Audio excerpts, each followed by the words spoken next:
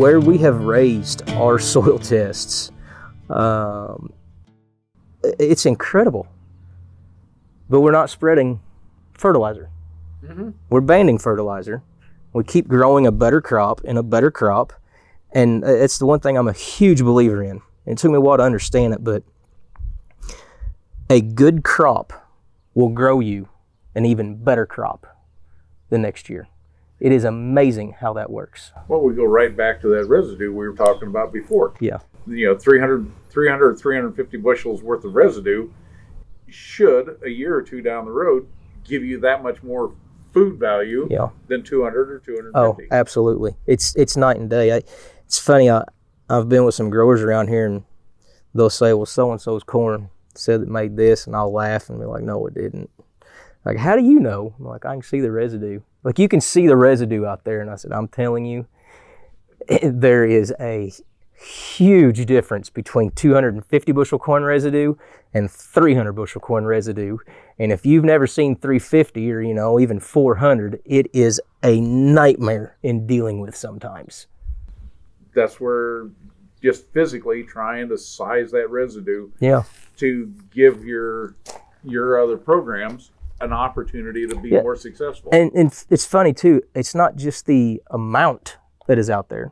I mean, we know what that is. We know that is basically a one-to-one relationship. It's about 52-48, 51-49, depending on you're listening to, grain to stover. But those ratios are not going to change. But one of the interesting things that I've noticed, and I've teased Fred about this quite a bit, the healthier the residue, the better it breaks down. Oh.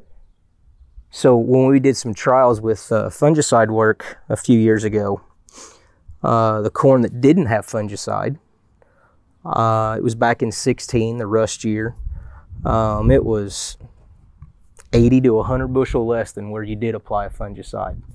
But what was amazing was a couple months later, where we didn't apply the fungicide, the corn residue looked like we just combined it yesterday because it was already brown and dead the day we got there. It wasn't the microbial activity. Yeah, it had nothing to give up that really the biology wanted. It was just junk. Yeah.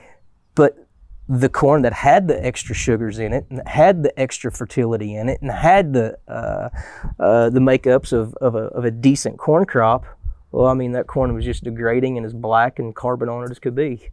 And that was when I realized right then, there's more to these fungicides than just keeping these plants healthy.